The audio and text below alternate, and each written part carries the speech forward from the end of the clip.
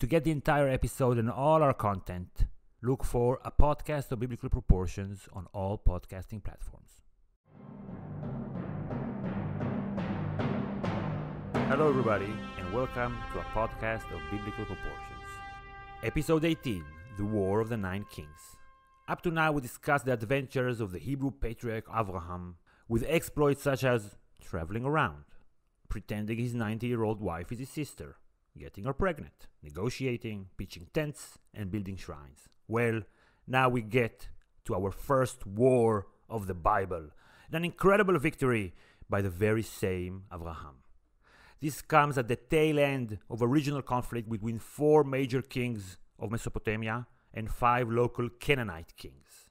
After the Mesopotamian kings roundly defeat their Canaanite foes, Abraham and his posse follow the victors up north to the area of Damascus, where they carry out a night raid, free Abraham's brother Lot, and bring back the spoils taken from the Canaanites. And Abraham doesn't even want to get paid for his troubles, but he makes sure his peeps get their dues.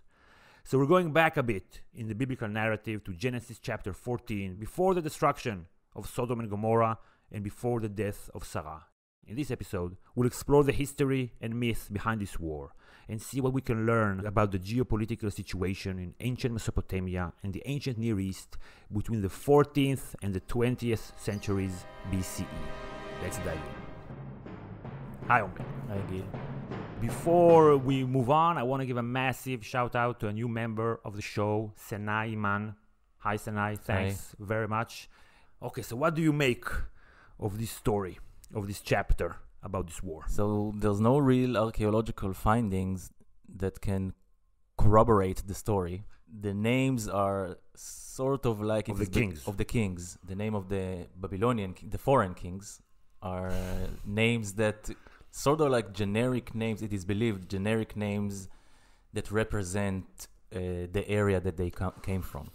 And there are generic names of this sort of kings from this city or that city. If you imagine a story about a war between Russia and Poland and Germany, so the king of Russia is Vladimir and the king of Germany is Hans. The king of Poland is something Ski. So it's not an historical event, but the fact that they took great care to put this event inside of the grand or mediocre epoch of Abraham.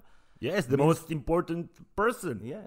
So it tells us that maybe there's some kind of an archaeological remnant, some kind of a memory of some sort of an event that took place that you couldn't really not tell about it. Or when you did tell about it, then your main character, Abraham, is not that powerful, so it just takes vengeance after the fact. The event was strong enough to prevent manipulation by later writers. Yes. They couldn't claim a victory in the name of Abraham because the memory was stronger of the defeat. And also that the powers that be, they were never local. They were always from the east and from the north, the Hittites. This is also interesting because we have a glimpse of ancient history, geopolitical situation. Yeah, how do they go about war and who? Yeah. Why are they fighting against them? The 4 kings are their alliance that was created by the king of Shinar, which is like a city-state in Babel or Babylonia itself. Yeah, and the Egyptians called them Singar, and the Hittites called them Shanhar. Yeah. The way it's described is that the local kings were supposed to pay taxes or tribute or kneel, whatever. Like they were vassals to the big kings. Yeah. And when they Mardu Ba'em, rebelled against them, then they came in to crush the rebellion. Yeah. You don't have like the army of the Elamites stationed there in Canaan. Yeah. So you're not paying? Okay, we're sending our armies from all these cities. And we'll make an alliance with other cities. Yes. So the political situation here is like proto-empirical, proto-empire. And post-empire also. The Mesopotamian sphere was not as united as it was years later. And years before. But also. it still took a tribute.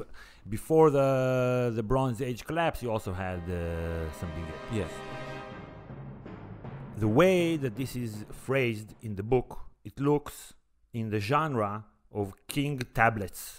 When they say, in the days of this and this king, here is what we did, we came here, we fought this. So this is written like a tablet or something. Like an historical document. Yes, it's written like a historical document. To the local, to the contemporary listener. Yes. It sounds like it is taken from a history book. Yes, it's legit. Yeah. It sounds quote legit. unquote history book. Yeah.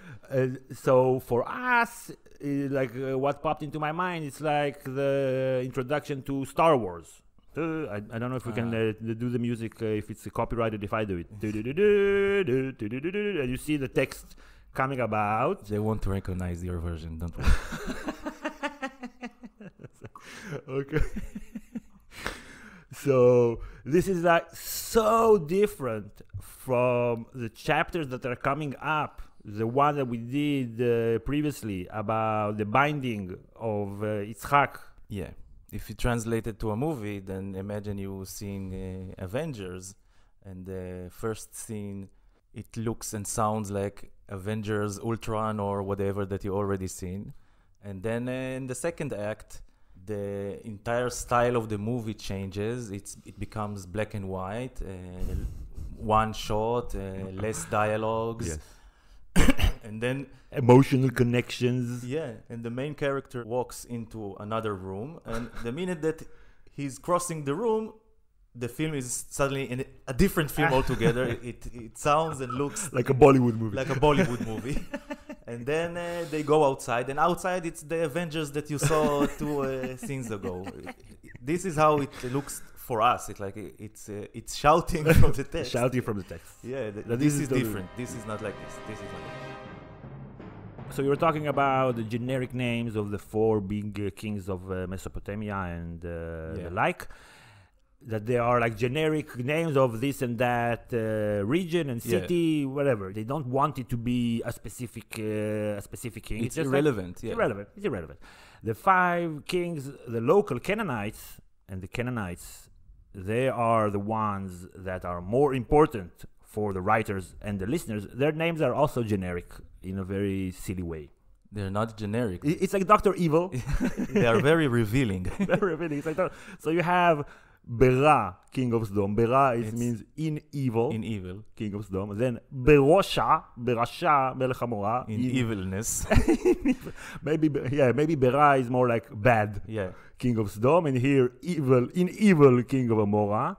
Shinav, king of Adama. I don't know. And the next one, I don't know what it means. And then again, Umelech Bela.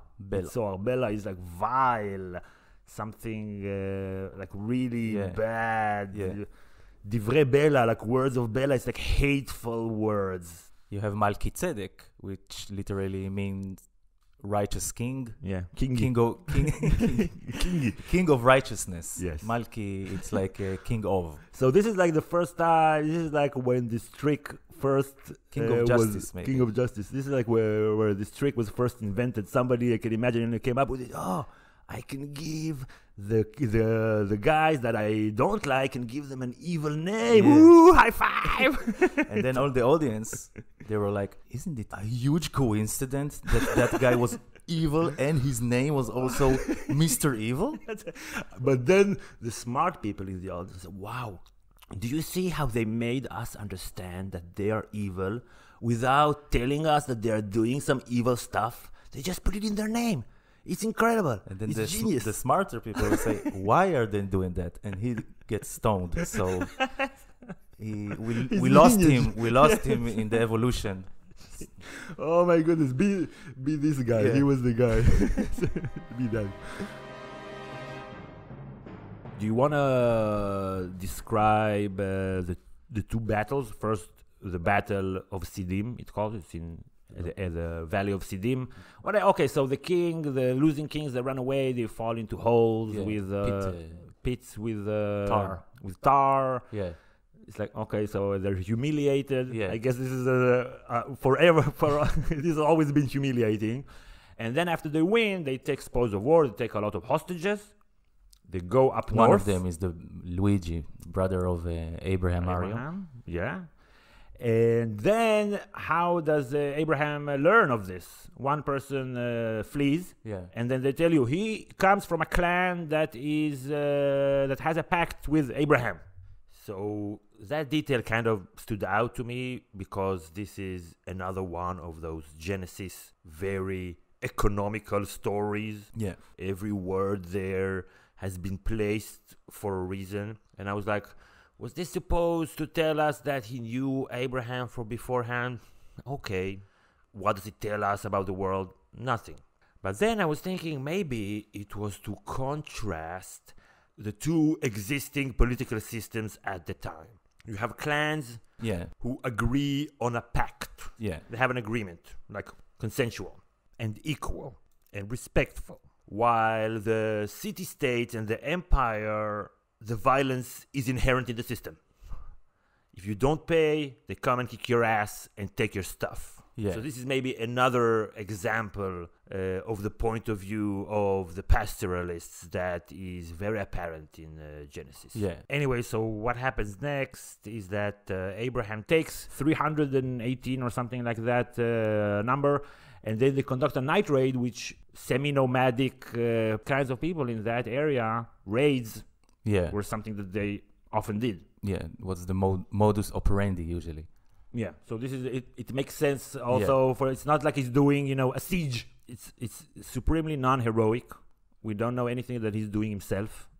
It's just so it's like if you contrast that to other heroic kind of a raid expedition, not even armies, because the Bible doesn't shy of exaggerating numbers. They could have said it took 10,000 men. So maybe they exaggerated the David versus Goliath thing. Maybe. We are small, and this is only 300 people. He beat that army, but over there near Damascus. There's a lot of point of view of the weak here.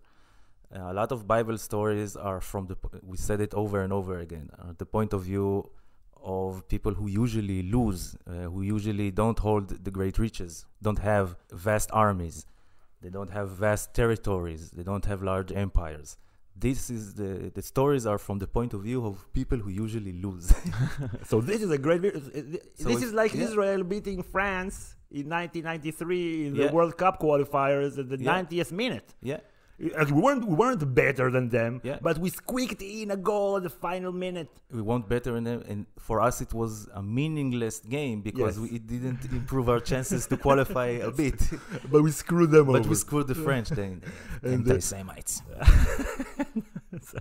No, we won big on the 90th minute on foreign grounds. So for us, and back there, we still remember this epic tale of Rosenthal and Reuven Attar. And Attar. And Reuven Attar. And the announcer, the guy who... The commentators of the game, his screams...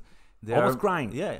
Kind of crying. And his partner telling him, relax, Mayor, relax. For you, but we tell you that and it means nothing to you. Wow, I get goosebumps. Nobody remembers that game. Even the French, they remember more the next game that they lost also the 90th minute in Bulgaria. In Bulgaria. For the French people, that game was part of some kind of a stain on the history of their football that they didn't even qualify to the World Cup of 94 and the generation that was there with the corruption in Marseille and stuff like that. And for us, we still remember it.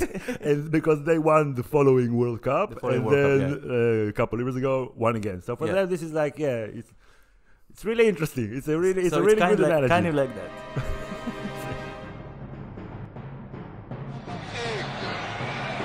השופט הציץ בשעון, אבל עדיין לא הכניס את המשרוקית לפה. רובן עטר, מבט לפרץ, רובן עטר. איזה יופי, ורוני חופשי. ורוני פרזי מסמן לו, ותראו את הקפיצה הזו של רוזנטל. עדיין רוזנטל מוציא את הכדור. הוא ברחב,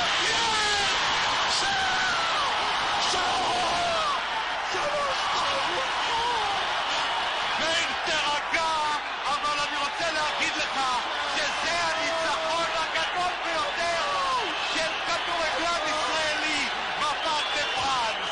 שוב רוני רוזנטל עשה לו את זה. לסיום, ניצחנו את צרפת, 3-2. To get the entire episode and all our content, look for A Podcast of Biblical Proportions on all podcasting platforms.